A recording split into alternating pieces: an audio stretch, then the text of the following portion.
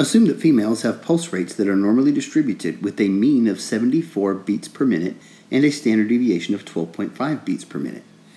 If one adult female is randomly selected, find the probability that her pulse rate is between 67 beats per minute and 81 beats per minute. We will use the normal calculator in Statcrunch, so we'll press Stat, Calculators, Normal. We are told that the mean is 74 and the standard deviation is 12.5.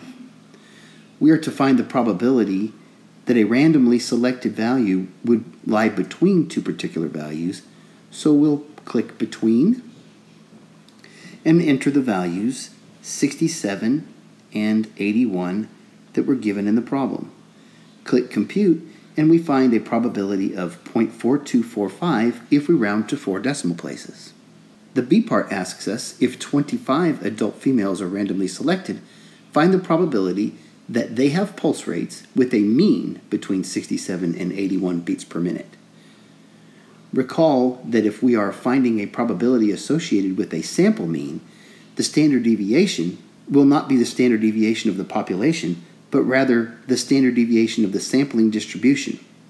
So rather than just 12.5, our standard deviation will be 12.5 divided by the square root of the sample size. We are given that the sample size is 25. So we will divide the population standard deviation 12.5 by the square root